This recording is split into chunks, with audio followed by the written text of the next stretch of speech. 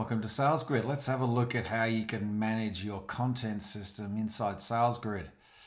And again, the really cool thing with SalesGRID is that with your content system, you've got a whole bunch of features here of how to organize and view content, but it's all fully integrated with your playbook. So I encourage you to check out the playbook video where you can relate content to actions in your playbook. But with content, we're just going to focus on this video, just some key tips on how to manage your content. So you'll notice that with your new account, it will come preloaded with a bunch of content. In fact, you'll have about 27 content items that come preloaded with your account. And you'll also note that,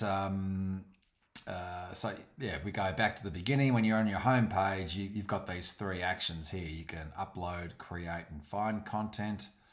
So if we click here and say we want to find content, that takes you to the content page and you can search for content. So if I'm searching for stuff around a first meeting, I type in the words first and it brings up any content cards that have that keyword in the search criteria. The search criteria are based off the title and description as well as the custom tags. And then in SalesGRID, we also have this ability to actually allocate content to stages and steps in the playbook, as well as generally allocated content. But yeah, so when you create content, you want to be thinking about your title and your description. Yeah, that's your fundamental sort of search-based data. But you can also use tags. You'll see in your site you've got one tag set up called Discovery, but you can easily create new tags. So if you wanted to create a tag for if first meeting was really important to you, you could actually create a tag for first meetings, and that tag will now be available in the system. Let's just have a bit of a look at content. So we go when we look at content, we've got different types of content cards. I'll just clear this just to. By the way, to clear your search, you can click on the X mark there. You can see here in your account, you'll have Excel, you've got PowerPoint, PDF files. You can upload any type of file into SalesGRID, preferably Office documents or a PDF. If we click on this one here, you've got here a buyer persona template, which you can download and use in PowerPoint and reload into SalesGRID. But yeah, the key point here is you've got a preview of the PowerPoint. Likewise, if I go back to that Excel, there's a preview available here. So you always have a preview of the content. You can share content with a colleague by copying the link. You can download it. And as the owner of content, you can also, you have permissions around updating and deleting content. So it's pretty easy to add content. You just click on the add button. Likewise, you could also add content by clicking on the upload file or create content buttons here.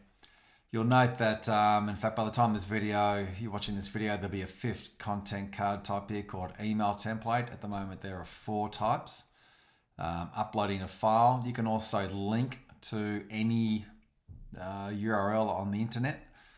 Typically, that's going to be your Google Drive or Box or OneDrive or SharePoint or whatever. So you can link there. You can also create a text card. So this is a popular one where you can copy and paste in text, but you can also insert videos. You've really got a whole text editor here for creating rich text cards for really any sort of piece of content. Could be scripts, could be templates, could be embedded video and so on. And you can also create checklists. If you want to really document in part of your process any sort of key checklist items.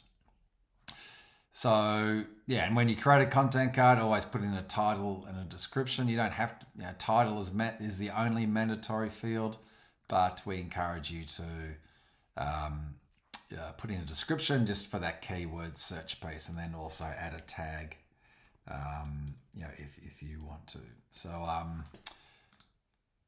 just going to cancel out of that.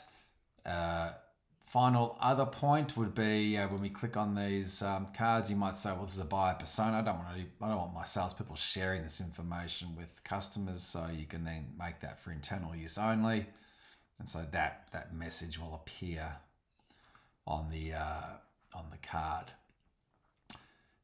And that's a bit of an overview of that's a bit of an overview of content cards. Yeah, here's another text card here where we've actually embedded a video from TK.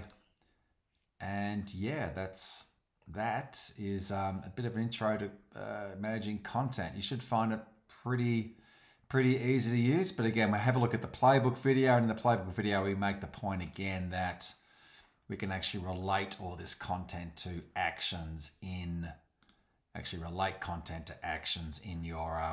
playbook, and that's what really makes SalesGRID really powerful. This idea of mapping out your sales process in clear stages and steps, and then actions behind each step to go, okay, this is specifically what you need to do, and here's all the content you've got to actually help you do it.